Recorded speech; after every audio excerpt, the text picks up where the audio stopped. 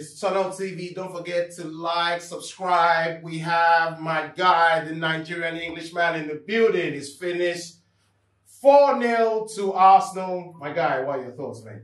Oh yeah, now my people. It's all about Starboy. He kicked us off today. They talked about him being injured. To be honest, I'm scared. I don't like the overload he's getting, but when he plays, he's effective. Scored a goal, won a penalty as well. Great performance by everyone in the team, to be honest. And the man that everyone's been asking for, he's been in all the press conferences. They've been asking him questions in all the blogs and on social media. They've been attacking him, but finally he breaks his Arsenal duck. Kai Havertz, the silky German. Yeah. Talking about Kai Havertz, what do you think about his game today, actually, overall? I know he got his goal today. Do you know what? Like, he actually played well today. Like, I wouldn't say I'm overly impressed with him, but he did well. He won a lot of duels. He was tracking back. He conceded a foul when his team needed him to concede the foul. And he stuck that penalty away so inquisitively. So I hope it's going to be good confidence building for the boy. I hope he can push on now. Maybe he gets a start against Lons in the Champions League this week, and hopefully he can push on. I'm not one of the people that said they could see what Arteta saw in this guy. I still have a lot to see in his performance, but there must be something about him because obviously he's a German international and he still gets picked for the German team. So there must be something about him. And but you have a game next week. Let's talk about next week.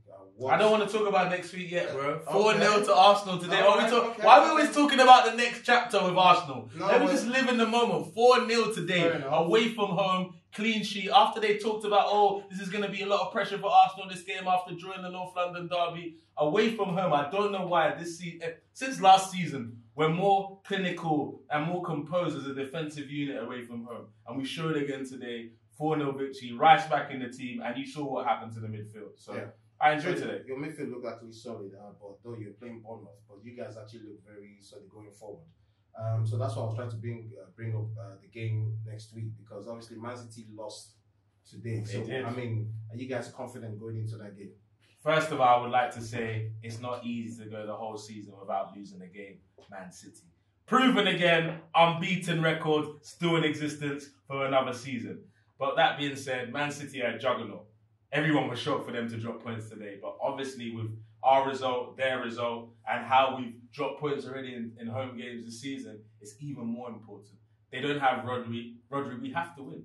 It's a must-win game. It's a must-win game next week. If we draw the game, then I still think we're not title contenders, because dropping points against Spurs was big in terms of the gap of points, etc. But if we want to get back into contention of the title race, we have to beat them. I'm not saying we will, but we have to. Where are you going to finish this season? We're going to push City all the way, but I can't see anyone other than City win the league at this stage. Then ask me again this time next week, and maybe it'll be a different answer. Nigerian Englishman, my guy, congratulations. Appreciate it.